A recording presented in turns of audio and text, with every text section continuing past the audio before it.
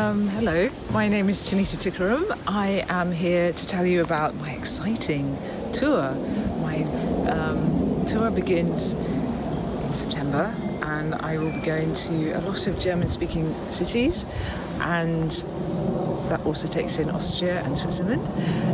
And why is it so exciting? It's exciting because I'm going to be 50 and it's going to be a celebration of 30 years in the music industry. I started when I was very little, obviously, and now I'm very big.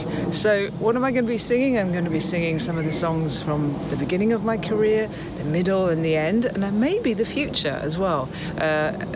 Songs from the very, very new album, which is coming out next year, and then songs which are coming out in September on a compilation album called To Drink the Rainbow, because I try to drink the rainbow. I try to take in all that's fresh and nature and lively and everything groovy around me. Anyway, I hope to see you there. I'm very excited. It will be with an amazing band, and my musical director is going to be Helen O'Hara, who I first worked with on Ancient Hearts, on Good Tradition.